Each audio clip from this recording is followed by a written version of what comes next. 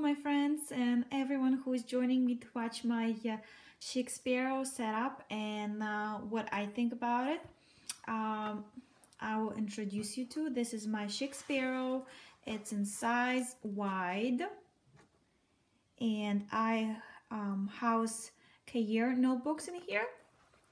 And I have a beautiful charm here. It says Dream. And yes, I bought two pieces, the hook and the charm itself, and I crafted it. That was a first for me to do that. And I did change my string to silver color, and originally this is not a black color. The original color is this beautiful blue. But you see what happened is I have dropped a few oil spots, or it was dirty spots, and I ended up with like a big spot here and then here. And you know what I did? I start wiping the leather. Why? I know I'm not supposed to do that, but I still did it. So I had to color it in black. I was told that there no other color can cover it other than black, and I like it though. It's nice and black, it's beautiful, and I did paint it myself, so yay for me. It was first time also. So this is my setup. That's how it looks inside. It has pockets. I would say I don't really use pockets. I prefer to have sticky notes stuck onto the dashboard. And I do like a just regular, like one, let's say, one half pocket on the side. And maybe it's just too much pockets for me. I don't really use them. But I do love how it looks. So this is my dashboard. I post my post-it notes and tags, and then I have like things that I want to check out, my paper flags. This is my notebook. I do like study notes here.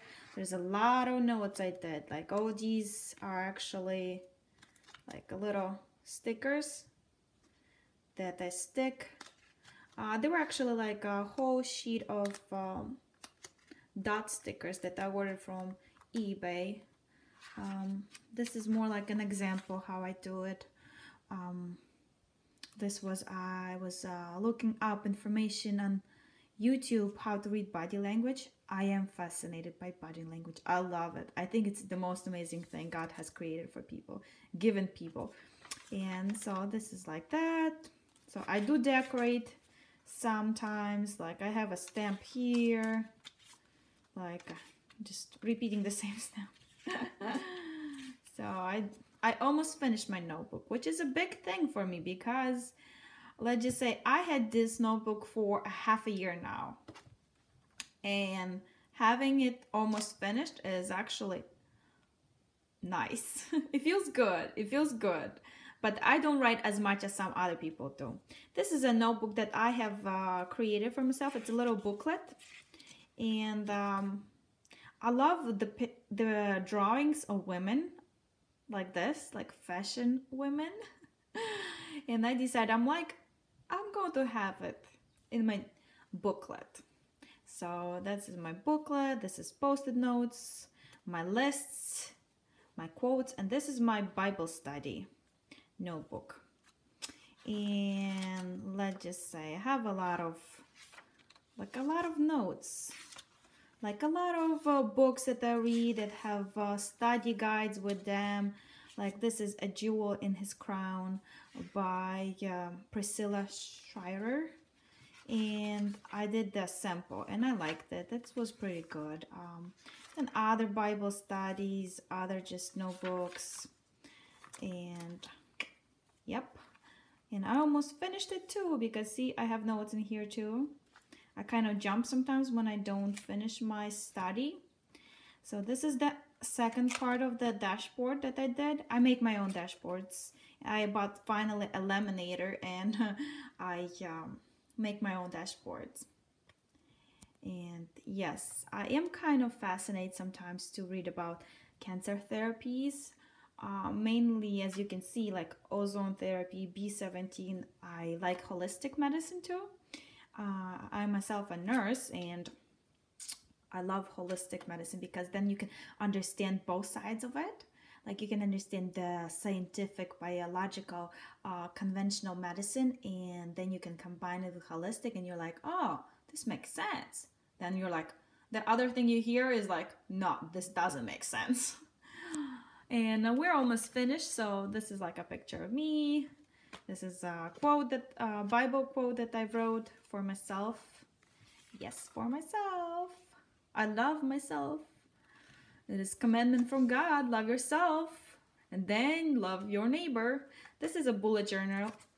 I print these bullet journals myself, and let me tell you, I made it. I can do it, and you can do it too.